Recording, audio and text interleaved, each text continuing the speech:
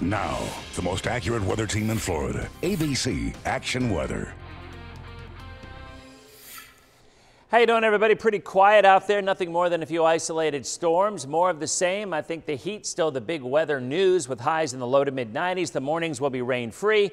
And then mid to late afternoon storms will get heaviest. And then I think a change in our wind field means through the weekend and probably even into next week, east to west flow means the storms come back toward our coastal areas, meaning a lot of sunshine till 3 or 4, and the best chance of the rains will be closer to the coast after about 5 or 6.